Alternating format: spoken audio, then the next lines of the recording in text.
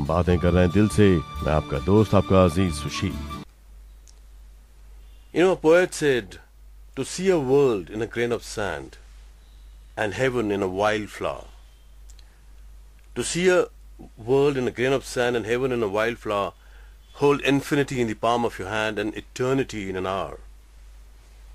The same thing is said by a Hindi poet in a beautiful manner. The poet says, कभी लगे रातों में ख्वाबों से बातें करूं, कभी लगे रातों में ख्वाबों से बातें करूं, सुबह उन्हीं ख्वाबों को काबू करूं, कभी लगे तारों से भी ऊंची उड़ानें भरूं, कभी लगे बादलों से जेबें भरूं. Isn't that a beautiful thought? Ultimate blissful thought.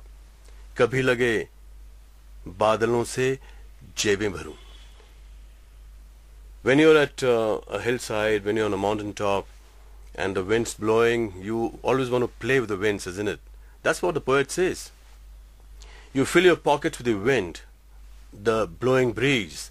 कभी लगे रातों में ख्वाबों से बातें करूं, सुबह उन्हीं ख्वाबों को काबू करूं, कभी लगे तारों से भी ऊंची उड़ानें भरूं, कभी लगे बादलों से भी जेबें भरूं. You know, friends, William Shakespeare wrote a beautiful play called Julius Caesar. And Mark Antony, one of the major characters in the play, Julius Caesar, says, the evil that men do lives after them. The evil that men do lives after them. The good is oft interred with their bones. Now what does this mean? What exactly was William Shakespeare 400 years ago trying to say? I'll tell you a story. I'll share a story with you.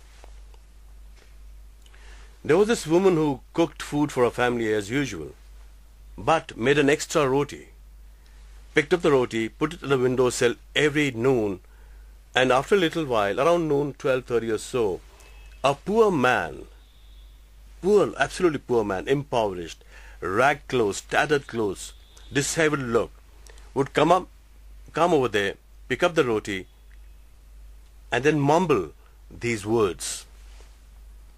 The words were, the evil that you do remains with you.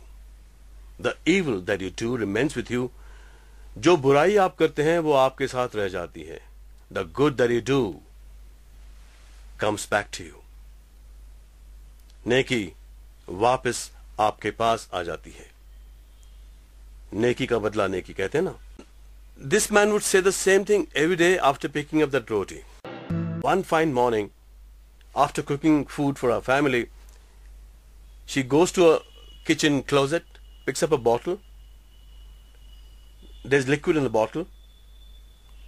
Looks at a bottle. And then pours the entire bottle over the roti. And then picks up the roti with that liquid. That liquid is actually poison. You know, she is so enraged that this man never thanked her that she just wants to kill him. So she picks up the roti with poison, you know, filled with poison, and walks to the windowsill. Now, as she walks to the windowsill, which is about a few feet away, she starts shivering, shuddering, perspiring.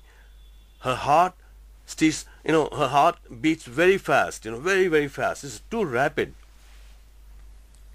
And then she thinks, what am I doing? Why am I doing it? मैं ये क्यों कर रही हूँ? क्या कर रही हूँ मैं? And before she could keep the poison roti on the windowsill, she picks it back. She has not actually kept it, but she moves away from the windowsill, comes back to the kitchen, and throws the entire poison roti into the fire, burns it to ashes. She washes her hand clean, then makes another roti as usual and puts it at the windowsill. But this time there's a difference. While keeping the roti for this poor man, she prays to God. She prays to God. You call him God, you call him Ishwar, call him Jhulelal, call him Rab, whatever you want to call him.